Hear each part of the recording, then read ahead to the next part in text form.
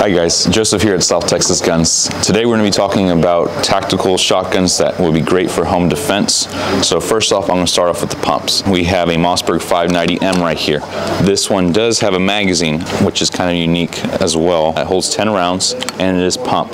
So with this one, we do hear this iconic noise, which is great. This is just one of our options we have here. Another pump that we have is going to be this DP12. This one's great. This one's a double-barreled shotgun. It has a compact look to it as well, and you can't go wrong with double barrels. Plus, it still has the iconic noise as well, which is nice. And all these are going to be 12 gauge. We do have some 20 gauge options, but today we're just going to be talking about the 12 gauge options. Another great one we're going to be talking about is going to be this Dickinson shotgun. This one's a Turkish-made shotgun. The model is going to be a CK212. It's a 12 gauge. This one's nice for a couple reasons. It's semi-automatic. It has this nice rail right here, so if you like, you could put a flashlight on here, which would be great for home defense.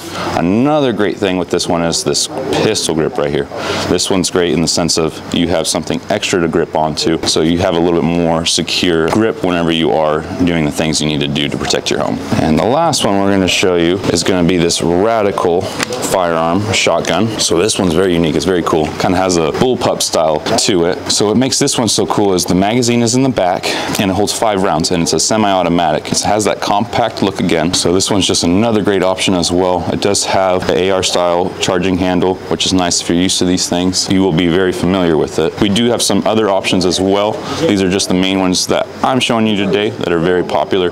Please come in and see us at South Texas Guns, and we'll make sure to find the perfect fit for you. Hey, good morning, South Texas Gunners. How you doing today? It's close to Christmas, and they asked me to do a video, so here we go. I said, what do you want me to do that video on? And they said, we want you to do this. And I said, what is it? They said, it's an arsenal. I said, no way in hell. I said, this isn't an arsenal, because an arsenal is 4,000 acres. They got tanks and howitzers and ammunition and guns and all kinds of things, and this can't be an arsenal because it ain't big enough. And he shook his head. He said, it's an arsenal. It's a SAM 7 arsenal. I said, there's no way. You're too young to know what a SAM 7 is. SAM 7 is 27 foot long and it shoots down airplanes. This can't be a SAM 7.